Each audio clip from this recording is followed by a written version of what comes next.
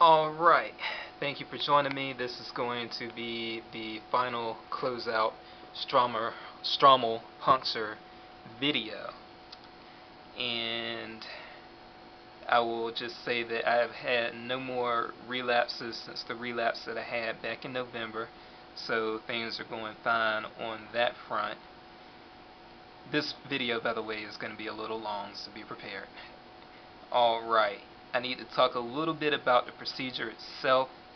There's a little bit of misconception among people that have inboxed me because they will be going through the procedure.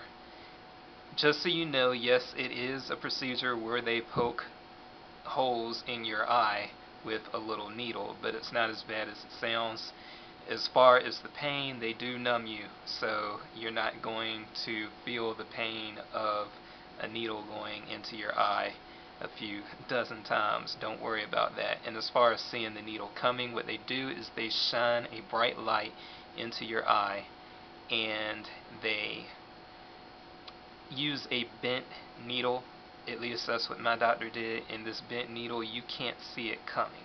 So what happens is basically you position your head in a very still fashion, and you feel a little press, and that's all that you feel. You don't feel the poke, and you don't see the needle coming, so you're not going to jerk back. That's if the procedure is done properly. I did want to mention costs involved real quick.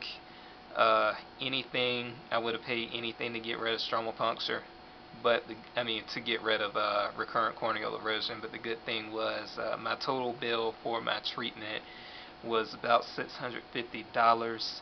After insurance and my PPO kicked in, I only came out to about $380 out of pocket. I don't know if that will be the same for you. I cannot guarantee that. And in fact, please do not tell your doctor, well, such and such got his for $650, mine is different, and why is that? Please don't do that. I guess if you want to shop around or something, you can, but I can only tell you what happened in my experience. But in my experience, I was not looking at $1,000 or multi-$1,000 procedure. It was only a few $100, and we all know that in today's medical climate, a few $100 for a medical procedure is nothing, and a few $100 for a medical procedure that gets rid of something that some women say is as painful as childbirth, is worth it. So go ahead and do it.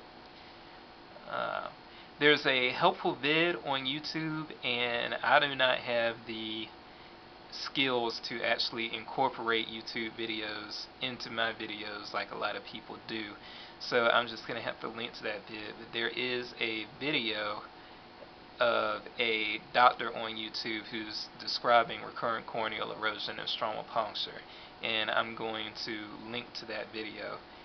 There is also what I have to say I do not believe is a helpful video of a guy who is searching around for some remedies for his recurrent corneal erosion, and he's saying that he was just going to live with recurrent corneal erosion for the rest of his life as opposed to getting a stromal puncture. He said he wasn't going to do it.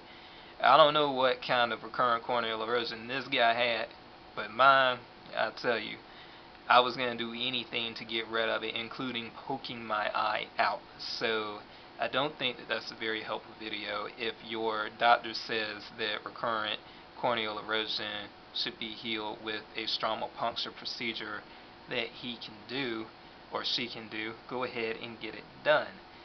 That's what I did, and I could never regret that choice. My life is so much better after stromal puncture surgery. So don't be scared. Finally, I want to thank all the people who have been involved, and that includes, of course, more than anything, my doctor at the Columbia Eye Clinic in South Carolina. I will avoid actually saying his name just because I didn't get his permission to do so.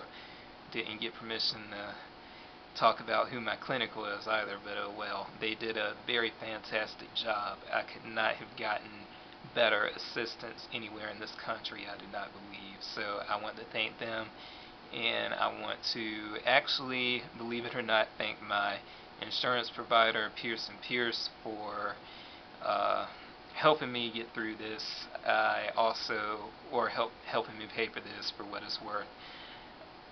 I also want to thank my PPO, which is part of the University of South Carolina health system. It helped bring my costs associated with this down dramatically. And I want to thank everybody who has watched one of my videos, who has contacted me to either give me support or to ask questions. The reason I did this was for those who still suffer, and I will continue to be on hand to answer questions. If you have a question, go ahead and inbox me or leave a message below. And anyone that I've left out, I don't know who that could be, but I will thank them as well. Again, I do believe that this is going to be my closeout video. I will try to update the links to all the other videos so that they can be watched in succession if anyone chooses to do so. Good luck for all of you suffering with recurrent corneal erosion.